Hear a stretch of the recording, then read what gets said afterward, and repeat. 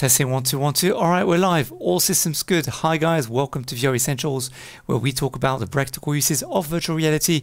We're live here from Singapore, and it's approximately 12:16 a.m. So I got the family sleeping, so I can't really shout loud. But I'd like to welcome you if you're new to the channel, and also welcome back to all our regular viewers and subscribers, because you're awesome. I love you, and it's thanks to your energy and support that I want to keep uploading cool videos to the channel. Now, Bytedance has confirmed they have purchased Pico Interactive. This is Oculus Quest or Facebook's biggest threat yet, because Bytedance are a global company who have millions of dollars, and of course they own TikTok. So let's go to the other screen and transition over. First of all, if we look at the amount of users that Bytedance have, they have reportedly 1.9 billion monthly active users across all its platforms as of December 2020, according to a memo that that the company had divulged. And it also includes basically, well, Douyin, which is the China version of TikTok, have more than 600 million users a day. So that's a lot of potential, data that they're able to get from so many different people. We will do a separate video on data, what it means for, VR as a whole. So make sure you enable the bell notification after you subscribe, so you don't get, succumb to the YouTube algorithm, and you can actually be told when we upload a new video in your video newsfeed.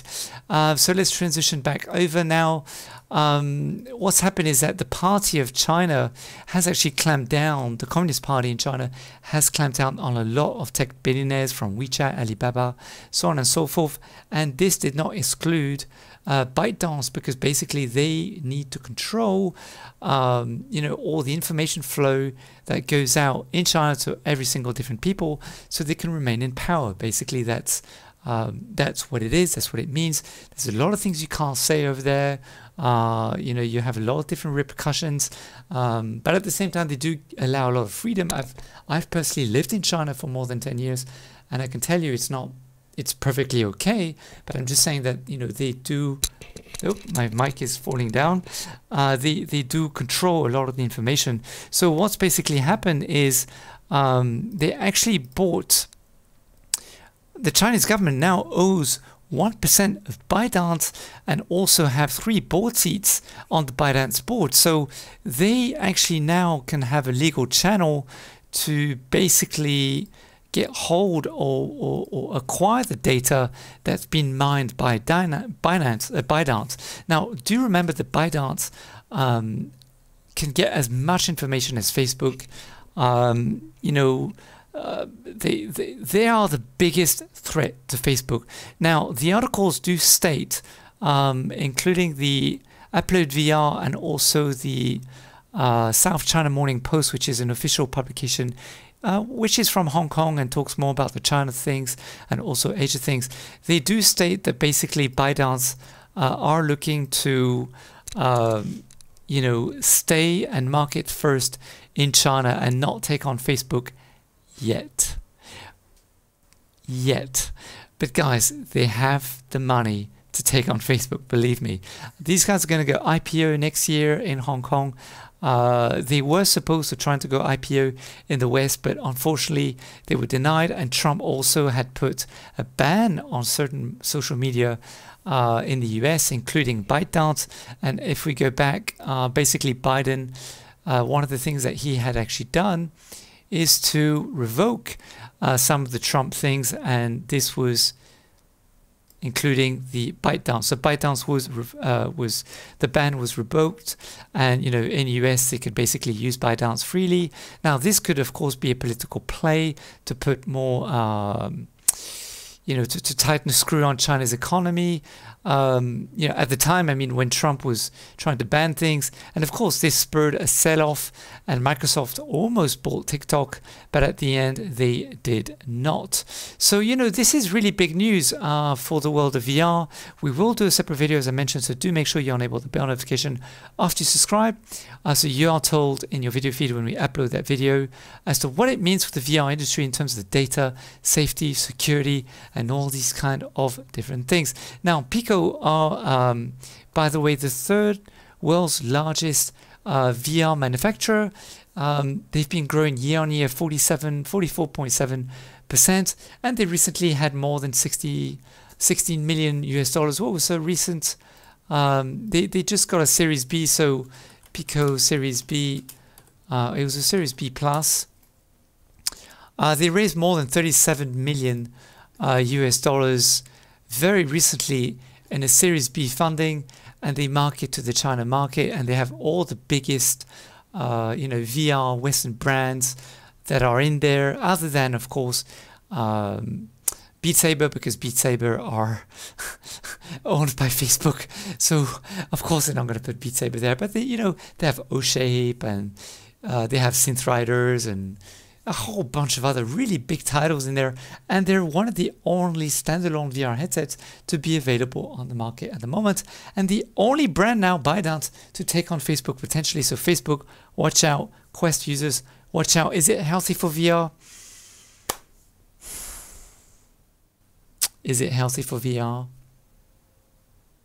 You're going to have to watch the next video that I'll do after I do some more research. I'm trying to research if Facebook actually owns shares of Bytedance, and if vice versa, Bytedance owns shares of Facebook, or potentially they could have shell companies which are vested in Facebook or Bytedance. Why isn't there a competitor to Facebook? Why isn't HTC taking on Facebook? Is Facebook vested in HTC? Who knows? I'm trying to find out. But at the end of the day, Bytedance have more money than HTC when it comes to these kind of things, because social media companies, tech companies like at that level have tons of money. Guys, I gotta say thank you to you. Let's go to the previous video I uploaded yesterday, which was basically all about the Oculus Quest 2 128 gigabytes, whether you should buy or not. I personally advise you don't. It's in the previous video. Let's move over to some of the comments that you guys had. So let's go to our previous video here, and let's. I'm go one to of the 30 AI. All right. So I'd like to thank Chito, Chanyo Maze, Number One, Michael Line, Even Draws, Laos85, Eurosa, and Keki the Clown. Keki the Clown said that he felt very betrayed because he did not get any refunds. I'm so sorry to hear that. I mean, honestly speaking, I can't believe that Facebook wouldn't give refunds when just a few weeks later it was $299 US dollars for 64 gigabyte, and then they go and come out. They go and come out with, sorry, my mic. Antlion, can you fix this? Your glue needs to be better. But anyway, yeah, they didn't come out with a apology or way to refund apparently for people who bought the 128 gigabyte, bought the 64 gigabyte a few weeks before the 128 gigabyte was reintroduced at the same price as the 64 gigabyte. I'd also like to thank Chito. It's literally a bump in storage.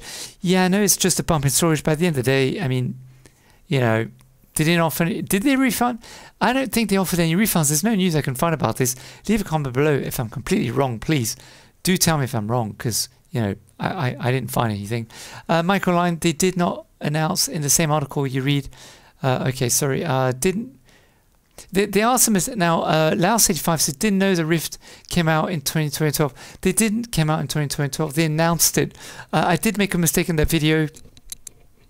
And I did put pinned comments. Please go and look at the pinned comments so you can look at the rectifications from that video, because there are a couple of things I didn't say right. Very sorry about that. We are live on cut raw video.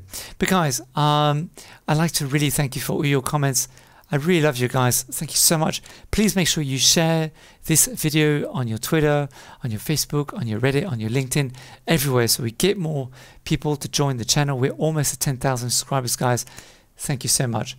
I'll see you in the comments below, and of course in another video as well. Thanks. Bye guys. Big news today with Bytedance.